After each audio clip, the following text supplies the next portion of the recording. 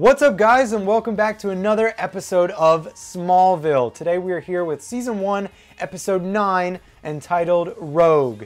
I cannot wait to jump back into this show, so I'd just like to ask you before we do that to subscribe, hit the like button, and hit the bell so you get notified every time I'm dropping a new episode of Smallville. We're here for the whole 10 seasons, so if you want to join the journey, join it now. Well, we're right in the beginning stages. We're still at the beginning, only Episode 9, so hit that subscribe button, you're not too late, and the like button and all that. Also, if you want to go see the full-length reaction to this episode, all the other episodes I've been doing, Young Sheldon, some new shows that are on the way, and all the movie reactions I've been doing, Patreon, linked in the description below. Go check it out, you don't want to miss out. So, without further ado, let's get into Smallville, Season 1, Episode 9, Rogue. Let's go.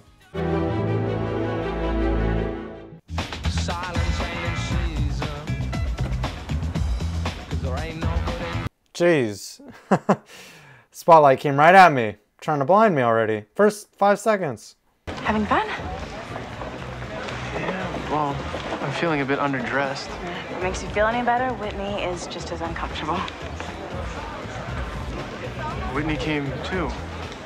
Why don't you join us? I'm gonna go yank Nell away from the jewelry exhibit so we can eat. Yeah, sure. Oh, this is gonna be awkward. I can already tell. Oh, but what fun, what fun. Clark, Whitney, and Lana. Whitney's not my enemy. Yes, he is, Clark. And the sooner you realize that, the sooner you'll find a way to win Lana. Just remember, keep your friends close and the quarterback closer. Always the hopeless romantic, Lex. Victoria? I'm sorry, am I interrupting? Clark Kent, this is Victoria Hardwick, a very old friend. Hi. Champagne. How close are you gonna keep her? I'll catch up with you later, Clark. That was great. Good line delivery right there. You see this? Police? I'm the only reason you're not in a cage right now. Now you get into the IA and you get me those files. Well, is one of them yours? Oh! Dang. 4 hours to get creative. What the heck? Oh, wow. That bus driver's having a heart attack. Oh, no. Oh, no. Oh, my gosh. Oh. No! Not the dog. Whoa. Oh! That looked amazing. That looked amazing.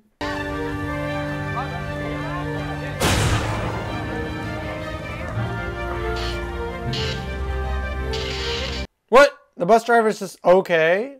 That is... What? Weird. Ah, crap. I do remember some of this episode. I know that guy blackmails Clark because he now knows Clark has powers. And he's blackmailing him to steal something from Luthor Corp. But that's all I really remember. So this is one of those episodes now that I don't really remember much at all. I remember the basic premise, and that's it. How is Sir Harry? Distant, inaccessible, and rich. I believe you know the type. What's he want with me? He understands you may have certain negative feelings towards your father. Sir Harry has always had an incredible grasp of the obvious. He was hoping those feelings might work to our mutual advantage. He'd like you to reconsider your position with Luthor Corp. Yeah, you're not going to convince Lex. Lex is too big brain to be... Well, I guess he's not going to just change his mind and betray his own company for someone else. Like, where he would be the employee and not the boss. He wants to be the boss, so there's no way he would betray Luthor Corp. He'd betray his father, but not Luthor Corp. I think you saw last night's accident outside the museum. And this concerns me. Why? Sorry, I don't know who that is. I'd have pegged you for buddies. Guess you're losing your instinct. Maybe you should think about retiring.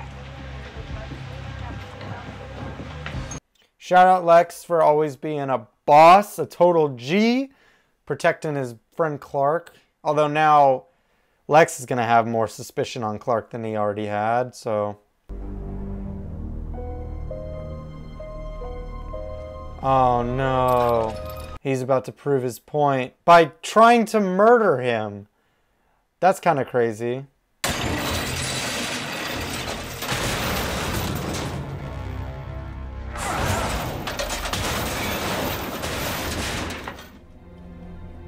Kid, I don't know what they've been feeding you, but that was pretty impressive. Not quite as exciting as last night, but I wanted to be sure. I just realized this is going to be the first episode that we don't get a Freak of the Week, aren't we? Or isn't it? Yeah. He told me to meet him at the Beanery tomorrow. I don't want you going anywhere near this guy. I'll talk to him and I'll find out what he wants. Until then... Until then, you live your life, you see your friends. And we're not going to let this thing change us. That's right. This is why I love Jonathan Kent. I love this family dynamic. Jonathan, Martha, Clark. The writing is so good. It's like, just like if you're watching my Young Sheldon reactions, it's just like Sheldon and his parents, or mainly his dad, but yeah. Love it. Okay, I will give you whatever you want. You just stay away from my family. I want your son. No.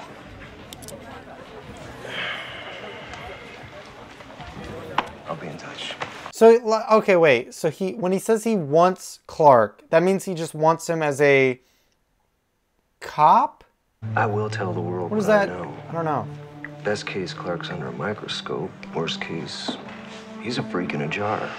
Either way, his normal life is over. Not push me. Whoa, easy there, Mr. Kent.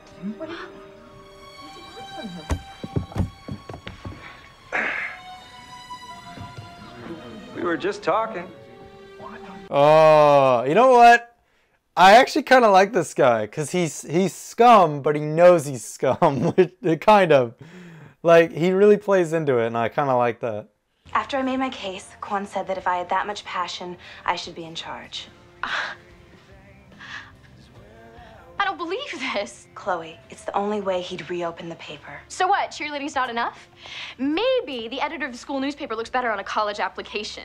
That isn't it. I just figured you could ghostwrite until we got you reinstated. Okay, so then I would work for you. The paper would still be yours. Wait. Chloe, think about it. It's not a bad idea. Melodramatic much. I get you love the paper, Chloe, but Lana's trying to help you. Like, that's actually a good deal. I get it, but at the same time, like, come on, Chloe, come on. I thought you said we were going after bad guys. Oh, we are. They're called internal affairs. In fact, the head of the IA division is right up there on the 5th floor. The man's got a safe. So you find it, you open it, and you bring me whatever's inside. Ooh, well, there's the safe. What? No way! He chucked the safe out to his car.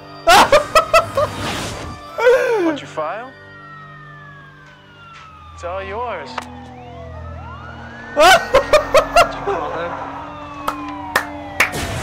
You're making a big mistake. That is hilarious. Oh, I didn't see that coming at all. I was wondering why when he got in there, he was like smiling when he saw the safe, but that was hilarious. You better come and take a look at this. Oh no, tell me they didn't find the ship. What? Who is this? Looks like he was shot in the heart. You want to explain to me what a dead body's doing in your barn, Jonathan? I have no idea. I've never seen that man before. Ethan, we found this hidden under the seat in the truck. This scumbag somehow planted all this. It's just gotten personal now. Let's go, Clark. It's time to step it up a notch. The truth is, kid, you didn't leave me with a lot of options! I want my dad out of jail. You complicate my life, I'm gonna complicate yours. Calm down! Tell him what you did. is it, Clark? You want to kill me? You think that's the answer to your problems? I want him out! Well, then we both want something. Only you have a lot more to lose. Oh, checkmate. No, that's crazy. This guy is on another level. Imagine the laser eyes activated at that point. Right through his head. He would have died right there. You may think you know how a guy like Phelan works, but you'd be wrong. Sounds like you're an expert. I understand his world. Yeah. He told me you have secrets. There are parts of my life I'm not proud of, Clark. But I don't want to see you or your family hurt. Now let me help. You can't, Lex. I gotta handle this on my own. Okay, Clark, I know you're going through something really tough right now, but that was not cool. Lex has been nothing but the best friend. To treat him like that when he's just trying to help you, that's just... No wonder Lex becomes a villain, man. I'm with Lex. I'm with Lex here. But our next bit of business is going to be our last. Look, I don't care. You can tell the whole world about me.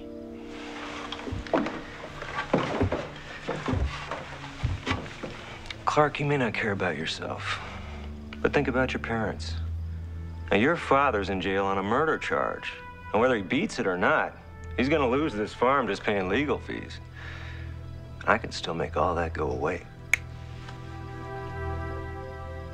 So what's it going to be? He's such a good villain. This is one of my favorite villains, I'm going to be honest. And it's such against my normal type of villain. As you guys who have been watching from episode 1 with me know, I disagree with this type of villain usually, but I like it. And Lex is following them. The GOAT. He is the GOAT. This might be my favorite episode, by the way. I am glued to my seat. My eyes are glued to the screen. I'm loving this. The breastplate. You want me to steal it for you? I don't give a damn about the breastplate. I just want the $10 million worth of jewels that are on it. Okay, well, great. This is just straight up a crime. Kid, show me the magic. But how do you do it without it being super obvious that someone bent the bars? I guess not gonna do that at all. I guess someone could have used like some kind of plier things or something. Maybe, I don't know. Why are they letting Lex do this?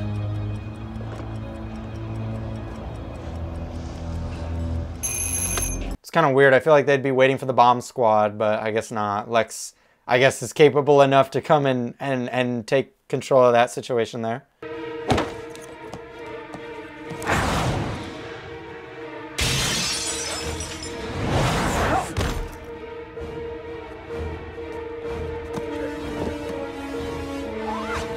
You might be able to explain the safe, but your fingerprints are all over that breastplate. You might be strong, but you're not bulletproof.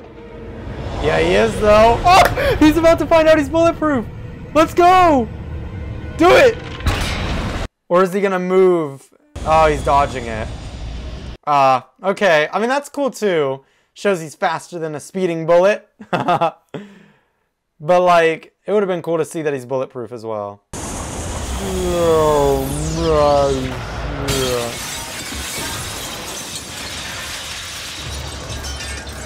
Wow, and he's gonna get caught with a gun in his hand. You're screwed. You get what you freaking deserve. And to shoot off with the guards. Yeah, you're done. Phelan, where's Clark? I know he came with you. Just tell me what you had on him. Got a hell of a thought.